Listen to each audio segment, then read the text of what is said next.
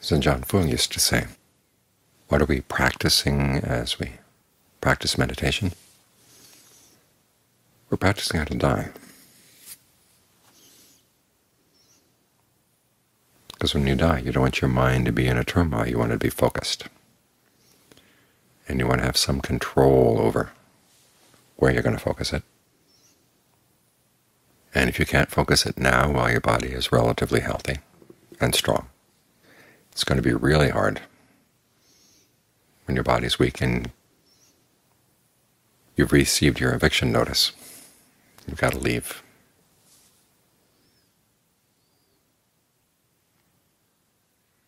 So make up your mind where you're going to focus now and stay right there. If there's any temptation to move off and choose another topic, just let it go. Let it go.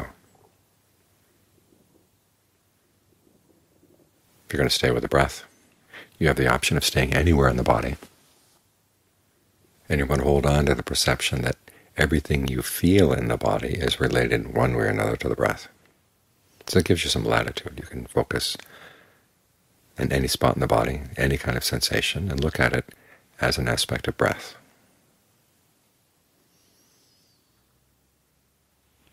And as for other thoughts that come into the mind, just let them go.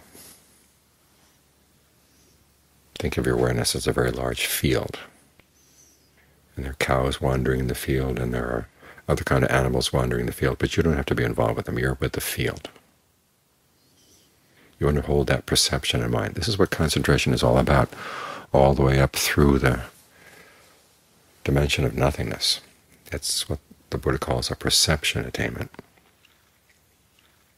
holding one perception in mind. And when you're focused on the breath, you can perceive it in different ways. You'll find that there are some ways of perceiving the breath that are more calming, more spacious, more solid than others. If you think of the in-breath and the out-breath as something radically different, it's not going to be quite so easy to settle down as if you think of the whole body as this large range of breath energy that has room for both the in-breath and the out-breath, and there's no clear dividing line between the two. That allows the mind to have a little bit more continuity, a little bit more spaciousness, so that you're more and more inclined to want to stay with this perception. You read the teachings of all the Taiyajans, and of the five aggregates, perception is the one they tend to focus on most as being the one that really makes a difference. How you perceive things, the labels you put on things, the images you hold in mind. This makes a huge difference.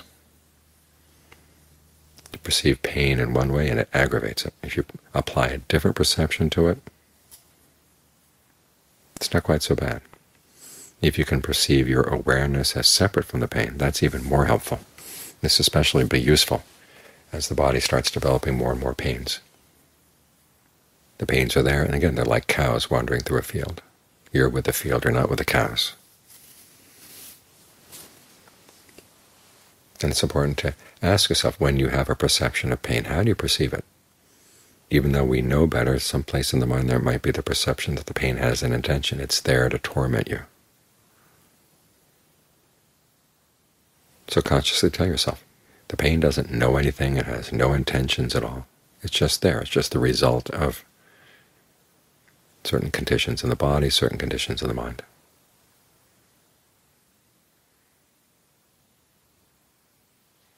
And perceive it as going away from you, not coming at you.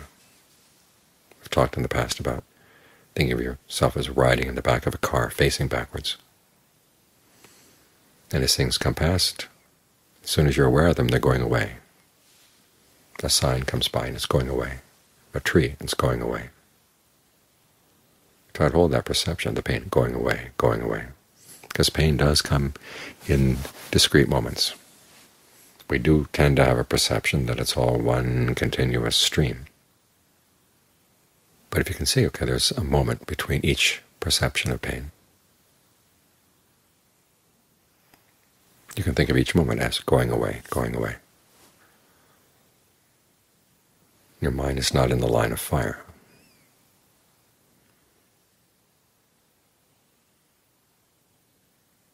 The same with the body. We know the body from the inside based on our relationship with the breath. And as long as the breath is coming in, going out, there's a sense of movement through the body. And that gives shape. If you allow the breath to calm down, so it's just a sense of breath energy in a large field, you get to the point where the shape of the body begins to get more amorphous.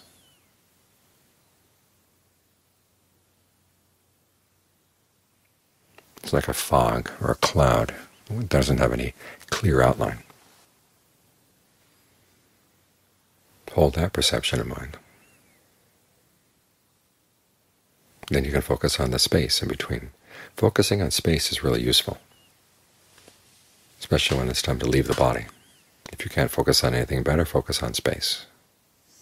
I think I've told you the story before. The old woman who's a student of Ajahn Fuang, who was meditating one night, and this voice came in and said, "You're going to die tonight." And she had the presence of mind to think, well, if I'm going to die, I might as well die meditating. So she stayed with the body, stayed sitting in meditation. And she said the body began to feel like it was like a house on fire. There's no place anywhere in the body where she could focus her attention. It's like she was being pushed out. And then she thought of space. Regardless of what happens with the elements in the body, she said space is always something separate. So she focused on the space and stayed with that sensation, that perception of space around the body, permeating through all the little atoms in the body.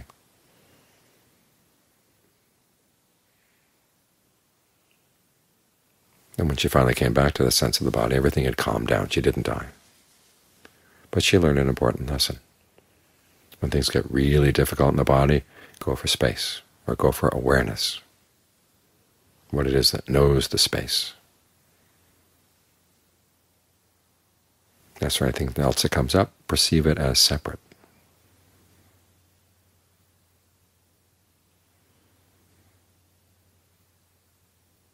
This is where you're working on some habits, you're working on some skills. They're not only useful for when you're going to die, it's useful for sitting right here, right now. But that's one of the important messages of the Dharma, is that the Dharma is the same whether you're surviving this moment or whether you're going to die. It's all an issue of the mind and how it relates to its objects, in particular how it relates to its desires. Whether it's going to use the desires to take on a particular state of becoming or not. Becoming being your sense of who you are in a particular world of experience.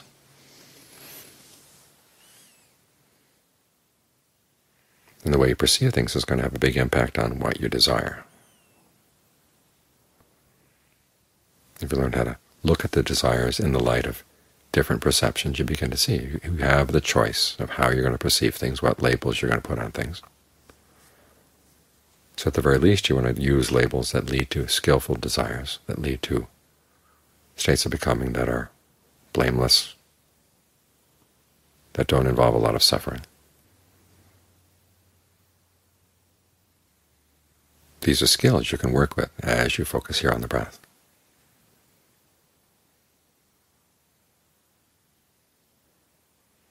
As for other things that may come up, it's not going to be just physical pain when the time comes to go. There's a huge potential for mental pain, things you regret having done, things you regret not having done, worries about what you're leaving behind. The Buddha said, number one thing when you find that you're going to be leaving is don't worry about what you're leaving behind. It'll take care of itself. If you're with someone who's dying and they seem to be worried about either the people they're leaving behind or projects they've left unfinished, put their mind at rest. That's the most important thing, because otherwise they're just going to come back.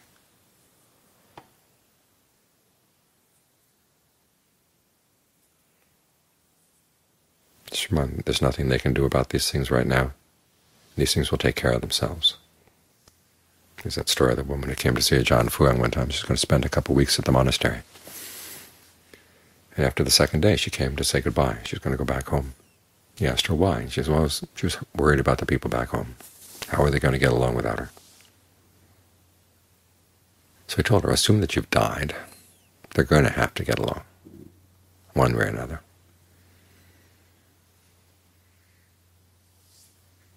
And so that's what she did, and she was able to stay for the 2 weeks.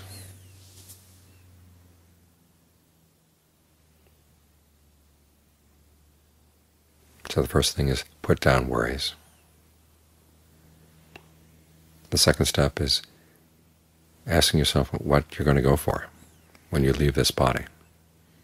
Because there will come a point where you can't stay here. No matter how nice the breath is, as it is right now, it's not going to stay nice. There will come a point where you just can't breathe. The heart will stop. And where will you go then? You're being evicted. And most people just go to the first thing that comes past.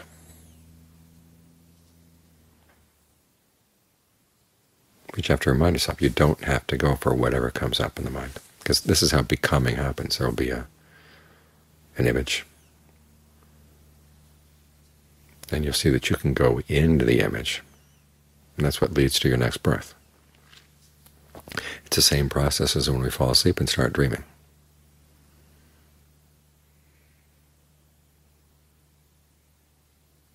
So remember that the lesson you've learned from the meditation is you have your choice of where you're going to focus. And a bad image comes up, you don't want to go there. You don't have to go there. This is another one of the reasons why when someone is dying, you try to remind them of all the good things they've done. Not the good times they've had in the past, because that can lead to sadness, but the good things they've done, to strengthen them. So that if they see something really scary, they don't go for it. They don't say, I don't have to go there. And remember that yourself. If nobody else is around to remind you, do your best to remind yourself of the good things you've done. This is one of the reasons why the Buddha has you think about your virtue and your generosity as a meditation topic. What he calls recollection of the devas, that the qualities that the devas had that led them to become devas, you've got those in your mind as well. This protects you from falling into, say, an image of an animal world or an image of something even less fortunate. You can hold out. Because we all have a mixture of good and bad karma, and so the possibility of good or bad things appearing at that point is a very alive possibility. But if you've been practicing mindfulness, practicing alertness, practicing concentration, and this ability to make the most of the fact that you've got choices as you meditate, you'll be able to make the most of your potential for choices as you die. So all the skills we're learning right here will come in handy, not only while you're sitting here, not only while you go through the day and have your regular life, but that other regular part of life, which is the fact that it's going to end sometime. And as long as the mind hasn't been totally trained to beyond any kind of defilement, there's going to be another birth. So at the very least you want to take on a birth where you can continue practicing.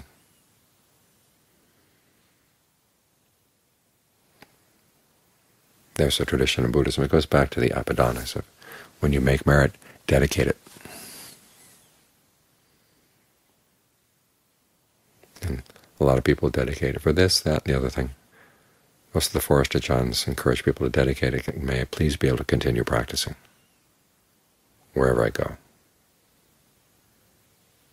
That puts you on the right trajectory.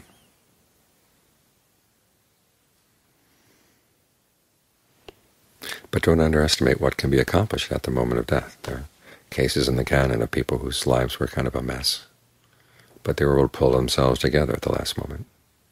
Now you don't want to bank on that, but your opportunities to die well are a lot better if you meditate well.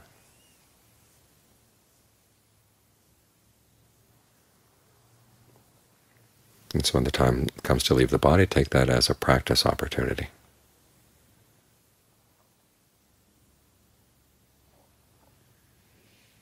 because that's your time when you can really perform.